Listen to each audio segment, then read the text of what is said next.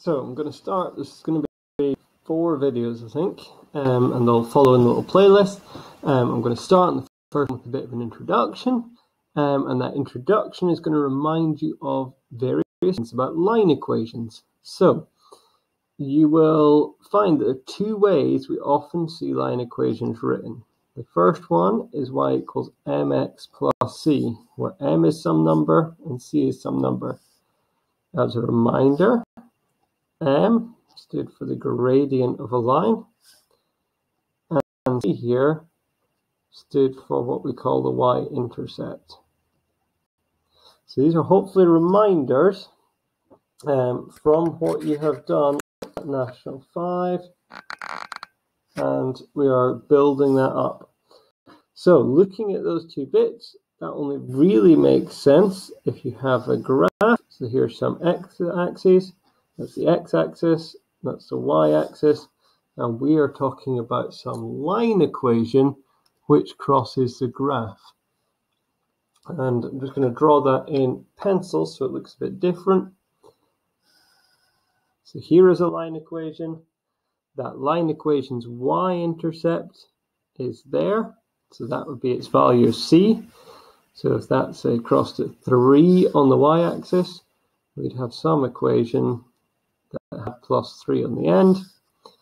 And then how steep it is, maybe for every 1 box you go along, you go up by 2 boxes. That's what the gradient means. So maybe it has a gradient of 2. So you'd have an equation y equals 2x plus 3. Another reminder, we could have a second line. It might come down somewhere like that. Our y-axis intercept, or our y-intercept, is down here. Let's say that crosses at -4, so we're going to have a -4 in our equation. Some sort of gradient, let's call it -0.5. Now, how did I know it was a minus gradient? I knew it was a minus gradient because it's a downhill graph. These should be reminders from National 5. So if these are things that are unfamiliar to you, you may want to go back and just look in your jotter from National 5, remind yourself of some of the content that was covered. But a couple of key reminders. This is our gradient. So this line has a gradient of 2, a y-intercept of 3. Now technically, I should write that as a coordinate. So that's actually the point 0 along the x-axis, 3 up y. So the point 0, 3. And gradient equals 2. Okay, so those were our key pieces of information. Positive gradient means it's a that-way graph. A negative gradient, like we had here, is going downhill from left to right. And we again have our gradient being -0.5, our y-intercept being the point 0, -4. Okay, so we've got various bits of information. These are all useful things that you should have previously met. Now, what we're going to meet today, as we go through the lesson, is the fact that there's actually a second way to write lines. This is really, really handy because you've got your gradient and your y-intercept, but it's also not uncommon to see a line written in the form ay plus bx plus, now you could use letter c, or sometimes you'll see d equals 0. The reason we don't often use c there is it sometimes gets confused with this c. So I prefer to write a d there at the moment. So we sometimes get lines in that form. One of the key things here often is that we want a, b, and c to be whole numbers. And we'll come back to that in a minute. But it's just it's a very tidy form for a line. You will often get them in that form. So we've really got 2 forms you'll find lines. This one, which is hopefully fairly familiar from National 5.